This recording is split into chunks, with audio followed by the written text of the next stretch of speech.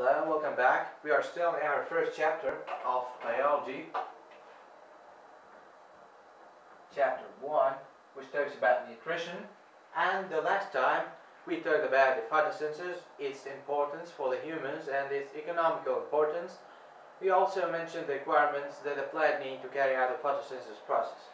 Today we will first mention the products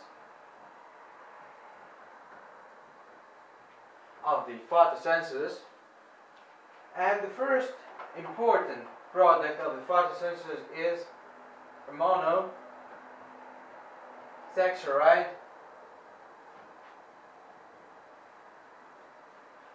and the second is the oxygen. Well, we won't talk about the oxygen, but we will talk about the monosaccharide. The monosaccharide is the glucose, and it's called a monosaccharide because when the glucose is broken down it gives only one molecule, so it's monosaccharide. This monosaccharide is very important in the photosynthesis products because it may be used by the plant to be burnt and produce energy, or it may be also used to produce the proteins, and also it may be stored in the form of starch for the purpose of storage. So it has three uses. And the oxygen, of course, evolves because we said in the photosynthesis the water molecule is split to remove the hydrogen from the water molecule, and of course the oxygen remains, so it goes outwards by means of in the products of the photosynthesis, and it don't bind with the hydrogen anymore. Alright, so these are the products of the photosynthesis. The second point we will talk about today is where does the photosynthesis take place? Of course, all of us knows that the chlorophyll is very important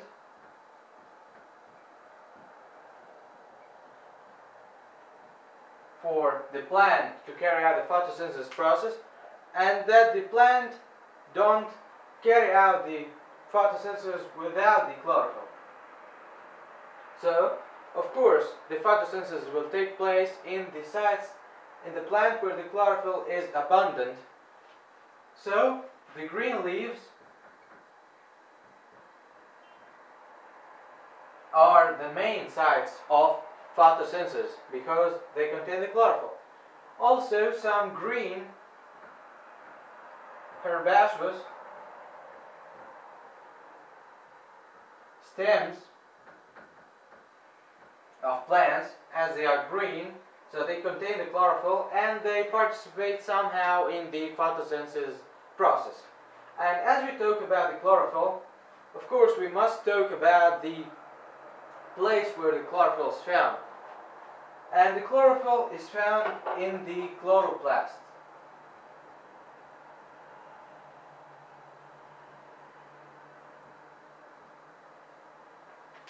So erase this.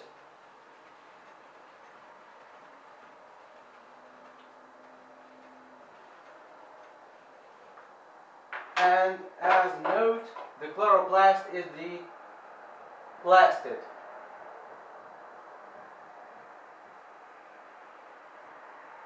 That we all knew before. The chloroplast is a green plastid. And of course the green plastid is found in the plant cell. So when the plant cell is examined under the light microscope, the normal microscope that all of us use, it appeared as a homogeneous green object or green mass with the shape of a convex lens.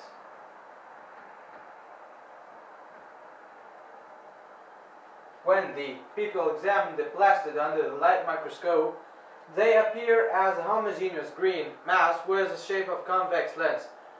there isn't anything that appears more. But because the electron microscope is more accurate, the electron microscope, they found that the plastid or the chloroplast is enclosed in a double thin membrane of 10 nanometers wide. So the wide of the membrane that encloses the ground, or the chloroplast, sorry, is 10 nanometers wide. And inside the chloroplast there is a fluid which is a colorless proteinic substance. It's made of protein, which is called the stroma or the matrix.